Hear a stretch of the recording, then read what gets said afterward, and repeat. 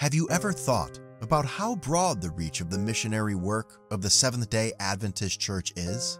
The good news is that at the end of 2022, there were already 212 countries or regions with Adventist presence out of the 235 countries or regions mentioned in the United States statistics reports. The question is, how do we reach the remaining 23 countries or regions that still do not have any Adventist presence?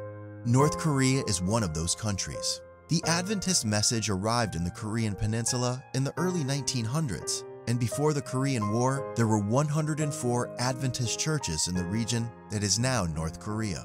Since the communist regime took control of that region and founded North Korea in 1948, there has been virtually no information about the existence of Adventists in the country.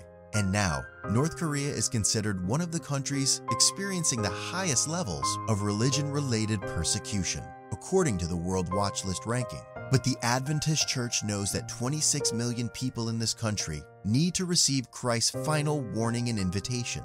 In 2021, the Northern Asia Pacific Division established the North Korea Mission as a department. Their headquarters are located in South Korea, very close to the North Korean border. They have already established centers to support North Korean defectors. Some have already been baptized. But they are praying and preparing for the day the Iron Curtain will open. They plan to establish 1,000 prayer groups, constantly praying for North Korea to open.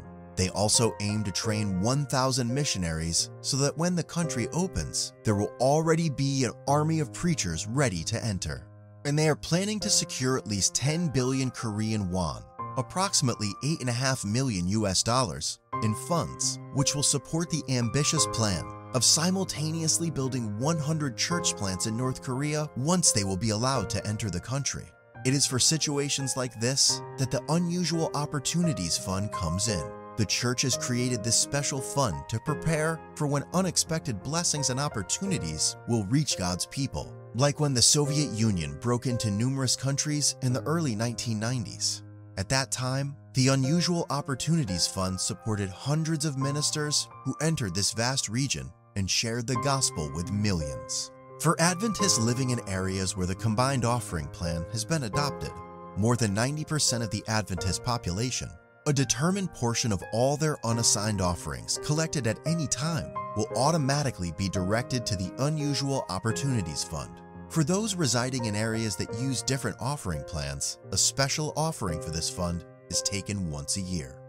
As you return your tithe and your promise offering, keep in mind the Unusual Opportunities Fund, and that together we may do greater things for God and go farther and faster.